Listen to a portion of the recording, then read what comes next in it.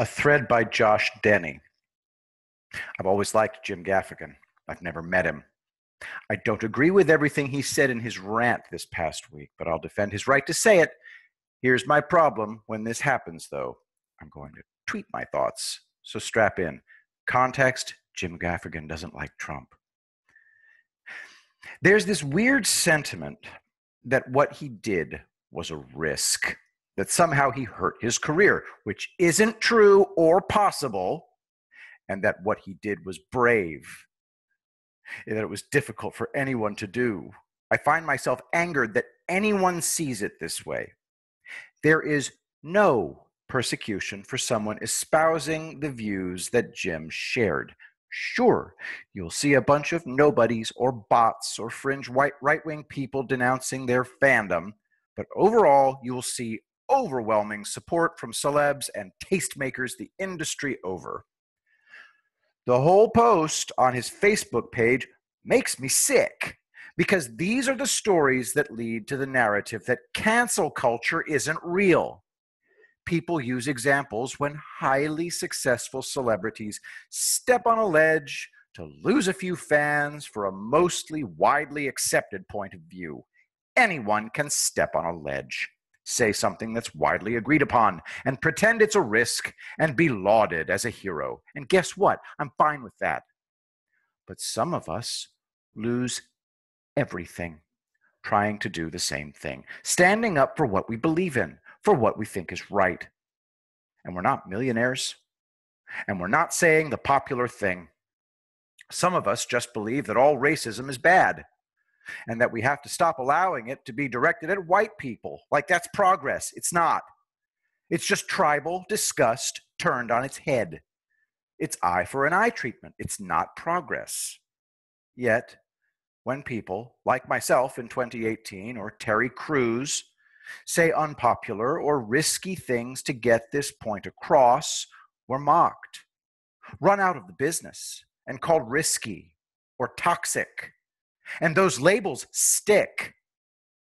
When I was canceled 2 years ago, I received dozens of messages of support from A-listers I had never met, but zero of it publicly. It was all private. In public, everyone agreed I was probably just some racist that deserves what he got. My girlfriend and I had even gotten close with a couple. Husband was a prominent child actor in the 90s. We were friends. We had couples nights. We would go over to their house, make food, hang with their kids. We met because he loved my no-holds-barred sense of humor on Twitter. He abandoned us entirely and outright because of what happened to me. No more friendship, no more hangouts. An association with me wasn't worth any possible heat he could get for it. That sucks. But those are the breaks of Hollywood, right? I don't know what I want from this thread. I guess I'm furious that a dude worth $100 million or so thinks he risks what a guy like me risks when he speaks out.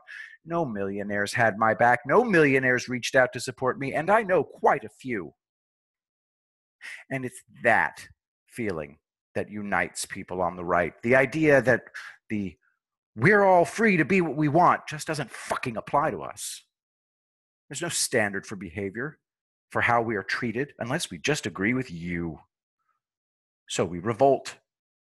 We aren't unified under Trump's lies. We don't care about him as a figurehead. We are unified in that you guys want an America that is okay leaving us behind in your pursuit of your vision for this country.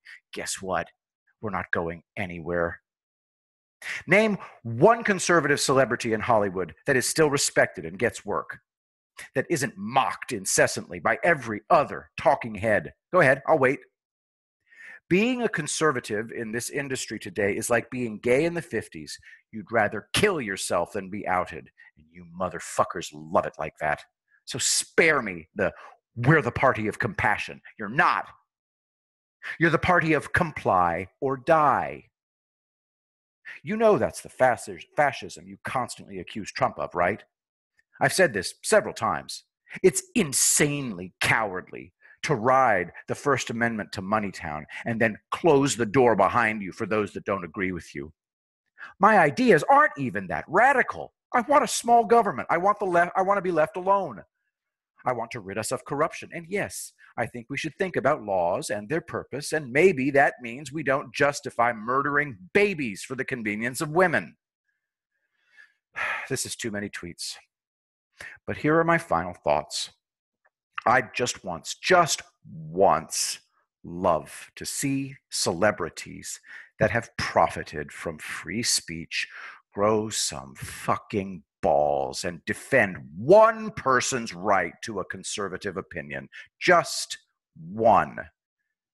You want an America where we're all free?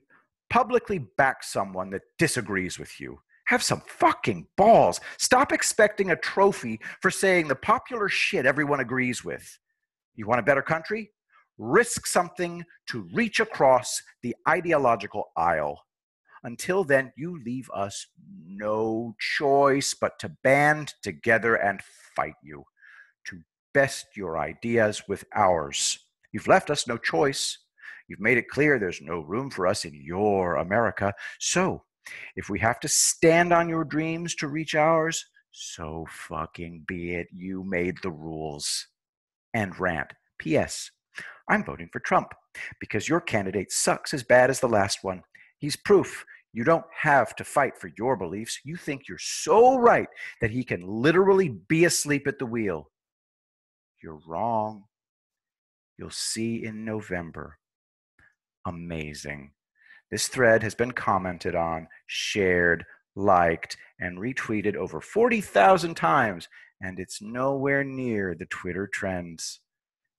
Yet there's still no bias against conservatives, right, Jack?